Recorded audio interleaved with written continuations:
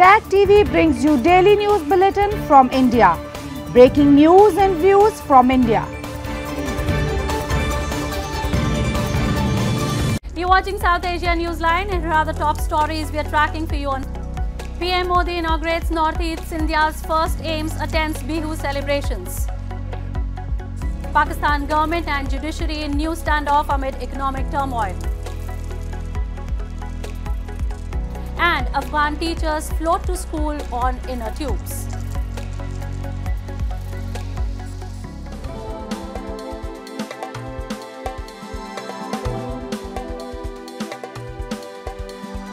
And now for all the details. Prime Minister Narendra Modi on Friday inaugurated the campus of India's premier health institute AIIMS in Guwahati city and 3 other hospitals in Assam state.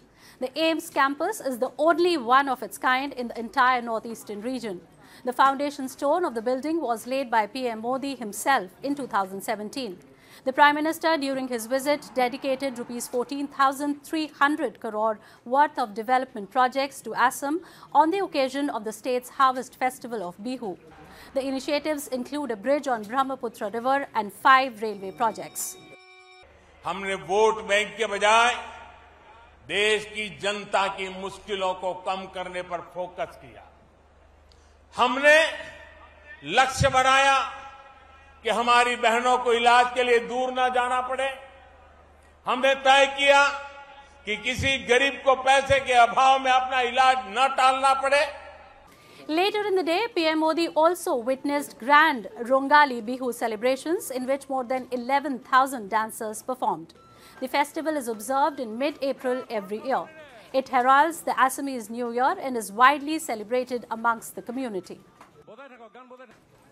The Pakistan's parliament on Thursday ruled against providing funds for provincial snap polls ordered by the Supreme Court, creating new discord between the judiciary and government amid months of political and economic turmoil. The decision came hours after the government rejected a panel set up and headed by Chief Justice Umar Ata Bandial that was due to rule on a draft law clipping the powers of the Chief Justice, claiming conflict of interest. The Supreme Court has ordered snap polls on May 14 in Punjab province, where former Premier Imran Khan had dissolved the local government. However, incumbent PM Shehbaz Sharif's government has maintained it is not economically viable to spare 21 billion rupees for snap polls.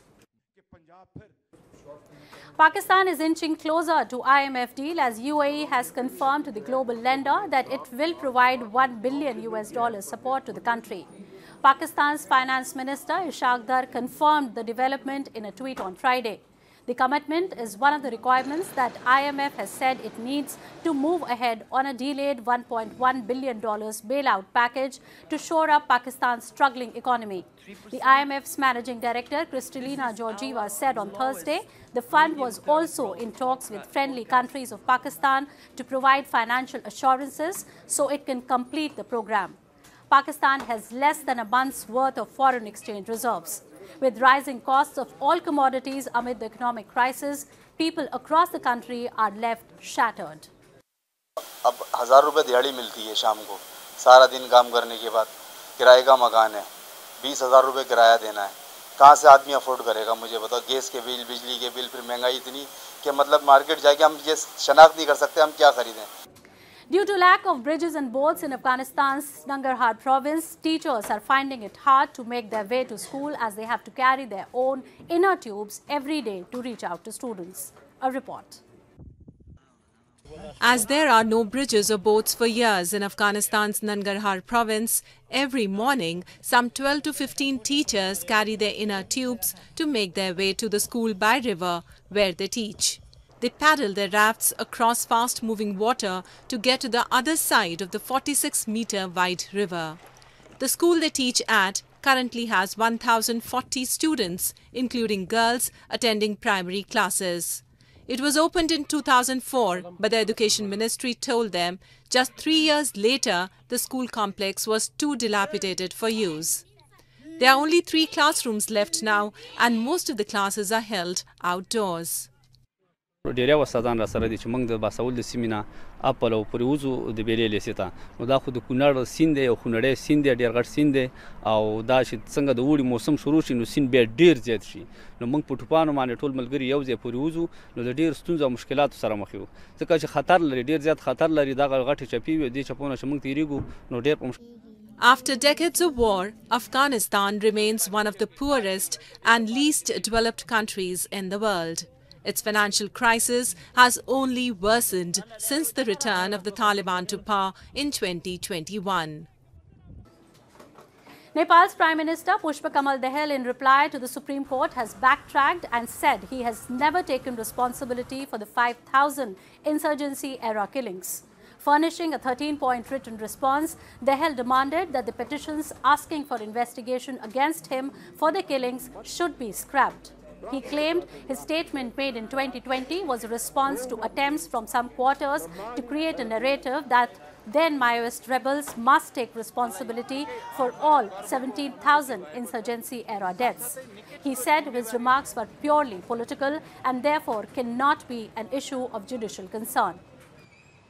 India, Japan and France have announced a common platform for talks among bilateral creditors to coordinate the restructuring of Sri Lanka's debt, a move they hope would serve as a model for solving the debt woes of middle-income economies. It remains uncertain, however, whether Sri Lanka's biggest bilateral creditor, China, will join the initiative launched by Japan, this year's G7 chair. Sri Lanka owes $7.1 billion to bilateral creditors, with $3 billion owed to China, followed by $2.4 billion to the Paris Club and $1.6 billion to India. The government also needs to renegotiate more than $12 billion of debt in euro bonds with overseas private creditors and $2.7 billion on other commercial loans. Sri Lanka kicked off talks to rework part of its domestic debt this month and aims to finalize the deal by May.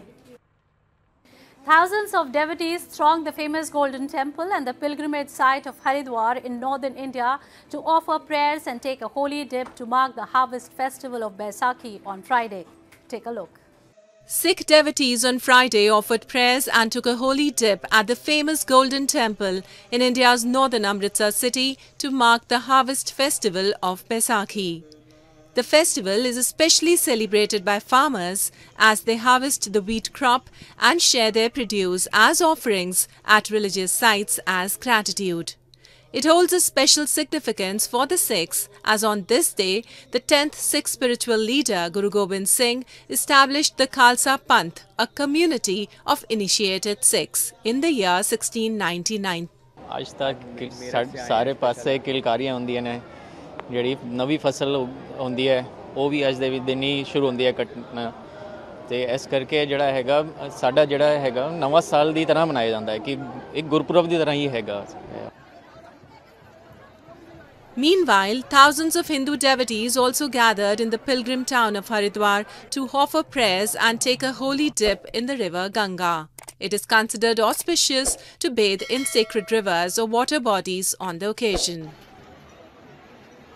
आज यहाँ बैसाखी का स्नान है, वही करने में परिवार के साथ यहाँ आई हूँ और बहुत अच्छा लगा. गंगा मैया हम सबको शीतलता प्रदान करे, शांति दे. That's all in tonight's edition. We'll see you same time next week. Have a great weekend. Good night.